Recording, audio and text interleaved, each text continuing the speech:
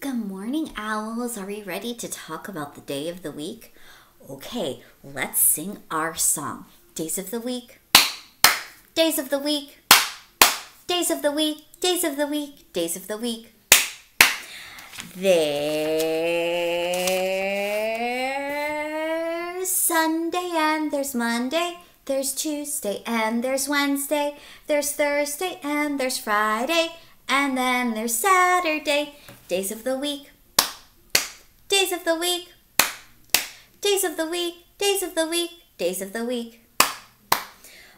Okay, owls, let's take a look. Yesterday was Thursday. So that means today is Friday. So tomorrow will be Saturday. Good job.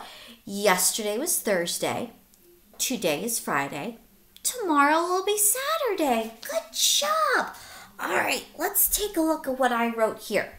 So today is Friday, May the 1st. Good job. We're in a whole new month. We are in the month of May.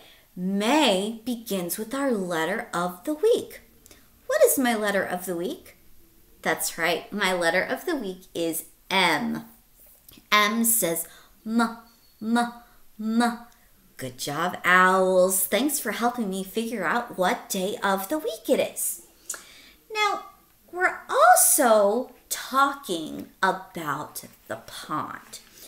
And remember, a pond is a small body of fresh water.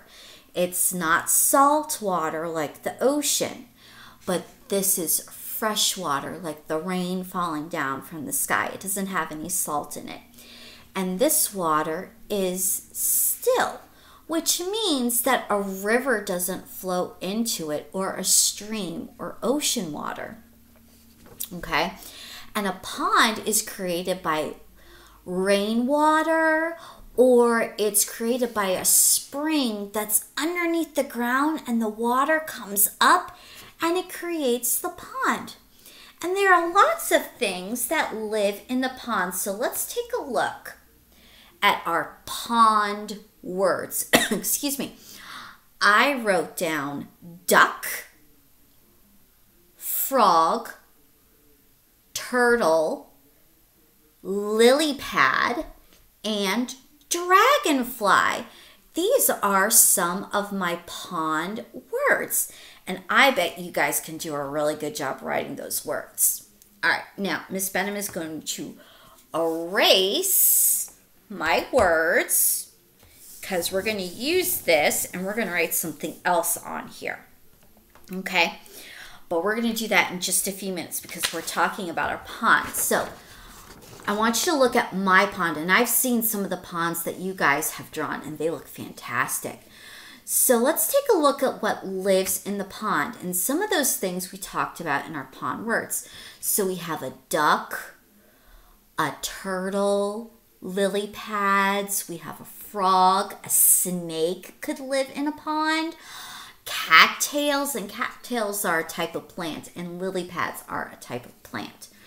In the stories that we've read this week, we read Make Way for Ducklings, and that had to do with ducks finding a place to live. And we read The Tale of Mr. Jeremy Fisher, and that was about a frog. And he used a lily pad as a boat for when he went fishing. So frogs and ducks live in the pond. Very good, owls. Now, I have another animal that also lives in the pond. What do I have here?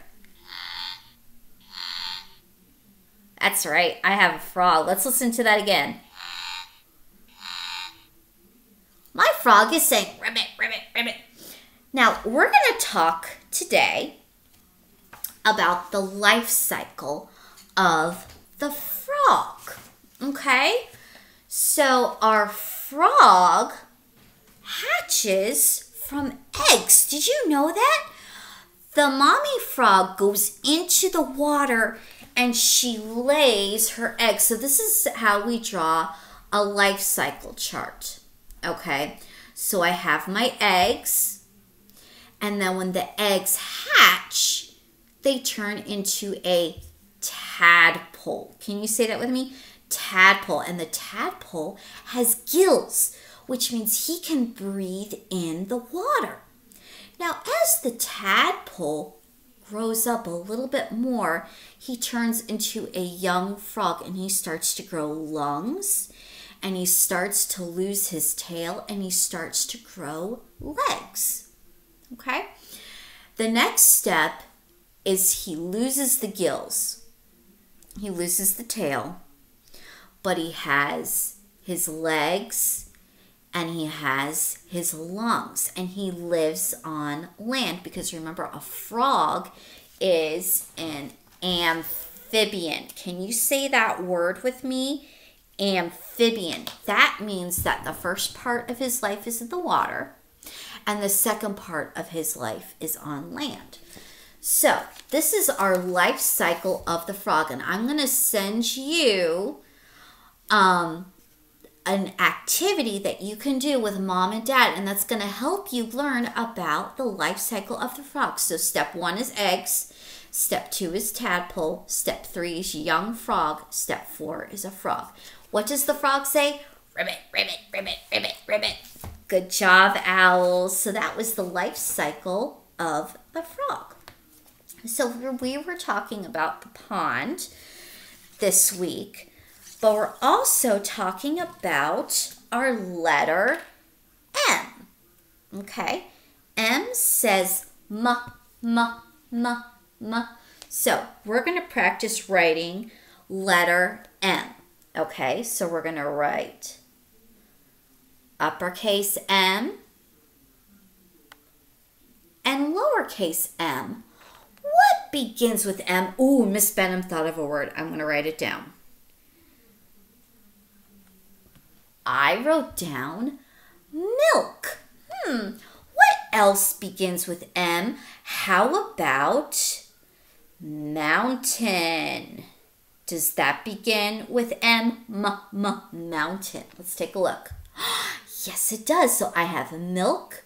I have mountain. Ooh, I thought of a word. How about monkey, mop, and how about, ooh, I got this word from Lincoln, M-A-R-S-H-M-A-L-L-O-W.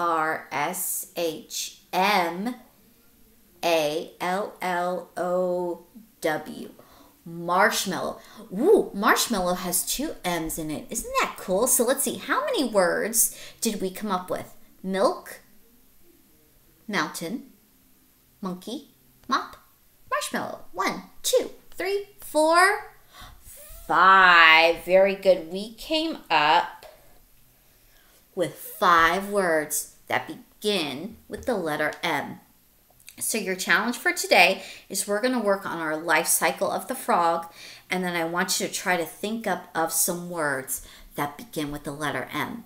All right, owls, I had a lot of fun going over our pond words and our letter M, and I will talk to you later. Bye, guys.